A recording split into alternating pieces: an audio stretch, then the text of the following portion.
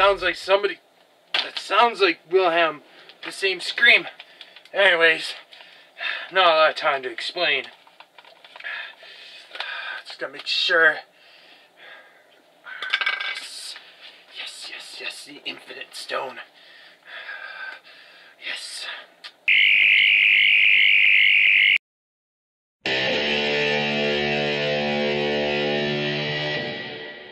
That device that I was holding was a bomb, you see, wired to one of the 4 infinite stones. The stone itself is not a stone, but rather a large void ship. Contained inside is a large dying star capable of blowing up and destroying large solar systems. The void ships disguised as stones, like a TARDIS from Doctor Who, like a phone box, you see. Larger on the inside, smaller on the outside, and easy to transport. As you can see here in this on the screen, silly old me from a week ago, silly me holding a Minecraft torch that I stole from E3, managed to steal one of the 4 infinite stones off of one of the dead colonized world of the Voldarians. The planet itself is called Chromos, their home world, and as you can tell, they were the ones that created these ships to destroy their enemies. Sort of like a, if you will, a large, oversized, heat-seeking missile, or a cruise missile, for you humans to understand. First time they used these devices, let me tell you, they used it on my enemy, the Stog. You see, the Stog that survived the Great Galactic War attacked the 5 core worlds of the Voldarian Empire. Some of the Voldarians were, with their advanced tech and superior firepower, they set up traps to kill off the Stog. The Voldarians themselves deliberately destroyed one of their planets, including totally blowing up one of their moons. The reason why they destroyed one of their planets of the 5 core worlds is because it was invaded by a huge Stog force. The Stog forces was wiped out of existence by one of the stone's destruction that was on the planet, you see. 178 million ships and 483 million Stog were destroyed by the blast. With 67 million Stog left in existence, Vliet and his crew retreated from the other 3 worlds and attacked the home world of the Voldarians, Chromos, the world that I was on to get this infinite stone. 50 million Stog were killed by the Voldarians' use of high-powered nuclear weapons and neutron bombs. Vliet and the remaining Stog retreated from the surviving Voldarians to live for another day, or to fight another day. The rest is history. I could go on, but I think you guys have enough info to take in. All you need to know is basically this, that I have one of these stones, and I am basically pulling a stunt that the Voldarians did to the Stog. I also know what you guys are thinking, that in this episode, I am going to explain what the Stog are in more depth, and what truly caused the Stog scrap heap to go rogue. Well, we will have to go back at the day that I got my stuff back from the rusted raptor.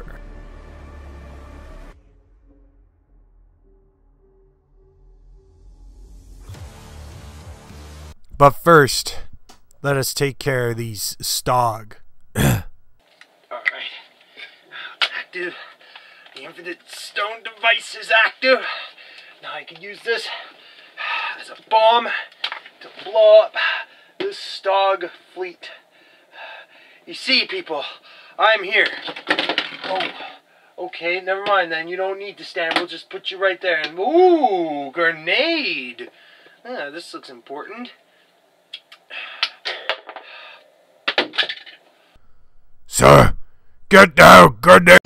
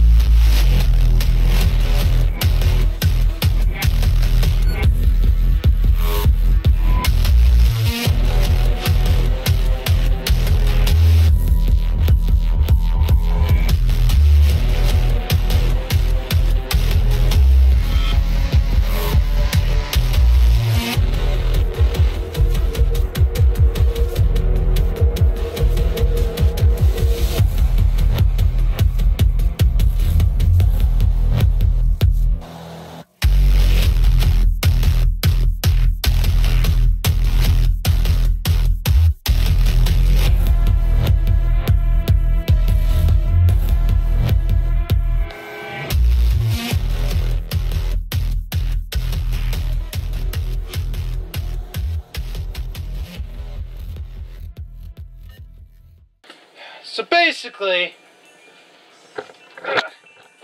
what I was trying to say when I was inside the Stog ship, the Stog are essentially just a bunch of zombie cyborgs, essentially like the ones from Quake. Oh, shit, some alarm's gone off. God dang it.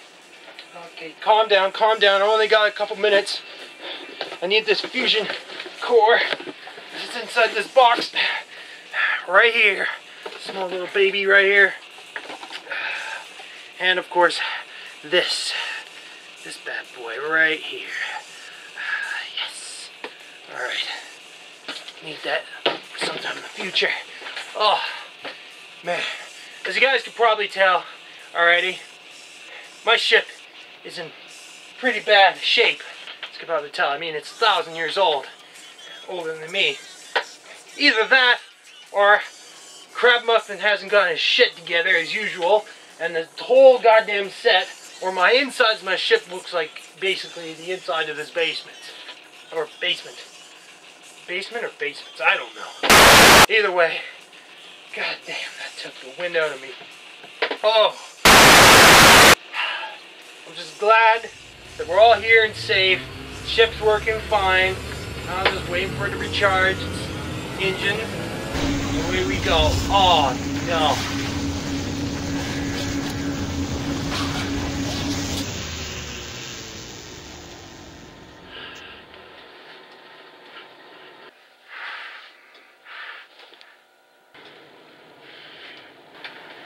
But first things first, we gotta deal with these jerks.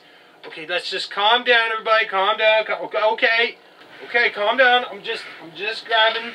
Here. There. There. Hold on. I'm just trying to fix my chair, you know? I'm an old man, okay? I need to realign the chair so my back doesn't give out, okay? Just calm down, okay? Okay, you over there especially. Actually, it's more you. You look more like a failed version of Immortan Joe for Mad Max, okay? And you over there, you don't look creepy at all, okay? You just, maybe you, but definitely you scared the shit out of me, okay? Just calm down.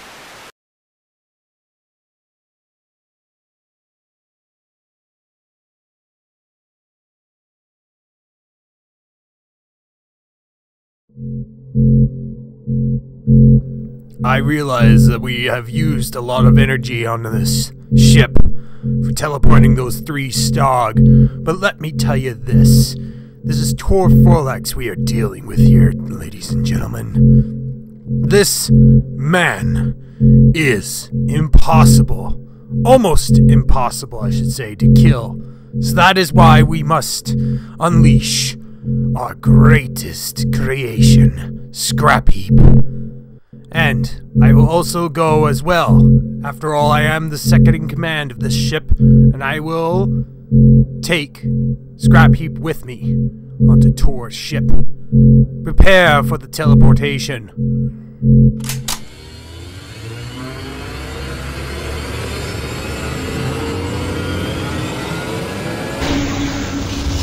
Whatever you say, boss. Whatever you say, boss. Whatever you say.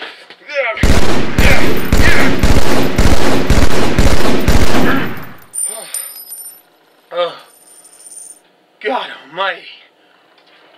Whoo! BR for the win. Hope you guys like my tasty BR, if you know what I mean. No pun intended.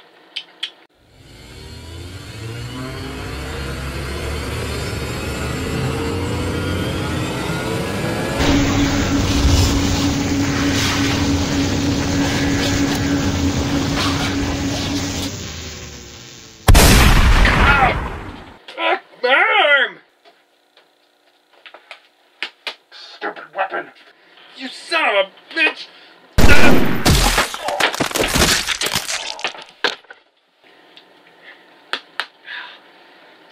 I'm out of ammo. God. Oh, I'm amazed. That's not a lot of blood.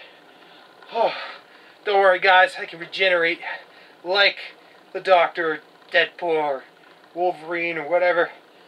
Ah, for God's sakes. Alright, time to engage the hyperdrive. Let's get the frick out of here.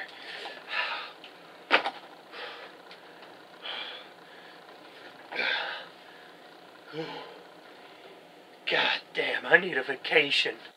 I am Scrap Heap, and you shall be.